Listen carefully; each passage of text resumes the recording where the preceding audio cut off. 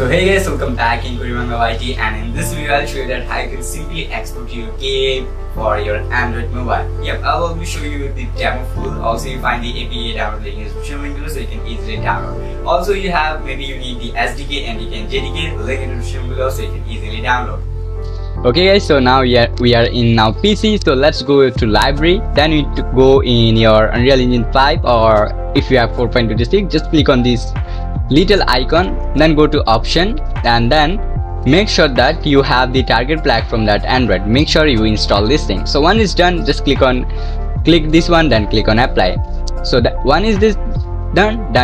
Now second part of that, you need to download the Android Studio 3.5.3. so just search here, because I already have the Android Studio 3.5.3. so if you don't have, check my description link below. I already gave there the download link in Google Drive link, so you can easily download and install.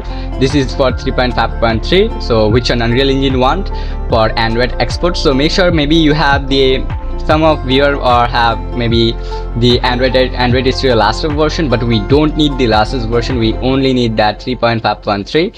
okay, so make sure you install this one, and one is done, then click on configuration, then go to your SDK manager. Then SDK manager, that here the API labels. Okay, make sure the API labels, you check that which API labels and which Android version you want. Just click on the ticks, then click on apply and download. So one is done, that is the installation complete, that Android SDK and the Android Studio. Then you need the NDK, also I give the link in the description below. Just download and you find the zip file. So one is done, then you need to go to your files, then go to your where you save your Unreal Engine. In my case it's fdigs.unreal engine folder. So at Unreal Engine folder you find your folder that UE5, or in Unreal Engine 4. you find the 4. version. Then click on that engine, then go to engine, then you need to go to extract, then you need to go to Android, and you find some files like that. Just run these files one time, that the IDL, just run this thing, then the Android setup one time, and then the setup of Android just one time open with Visual Studio 2090. okay, you need to just open these all the files in one time. As you can see, there are some Java code lines, and maybe there's also some maybe I see that there's some C++ code right here. Yeah, the echo and even else. Okay, so one is done, so you don't need to do anything, change at the code work. Then click on the updated link, so it will be updated your Android SDKs. So one is done, then click on the updated link Lumion. Okay, so all the stuff is now done. Then what you do is just open your Unreal Engine, then go to games, then select any of template. In my case I'm setting a blank project. Then you need to set up your project name or your game name. I'm giving it name that mobile test.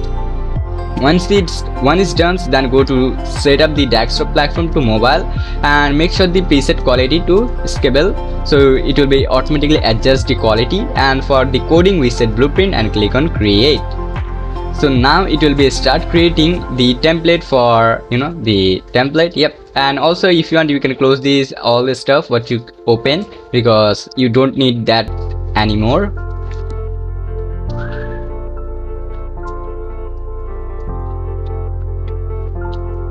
Okay, as you can see our game engine is start, then click on dismiss and not now. So as you can see, this is basically a very simple template while nothing here. So just click on edit, then go to project settings. Here you need to change something, like you need to disable the Lumion, then just click on none and set it to none.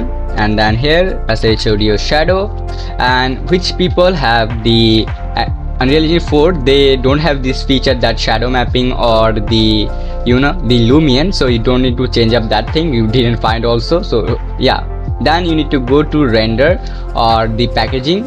Then at the packaging, make sure you maybe have the key bucket list kind of like that, so you need to just click on this dustbin, then click on the advanced, and here make sure you click on create compressed cook for a package, and then this one okay, that the executable that only cook the map only affected.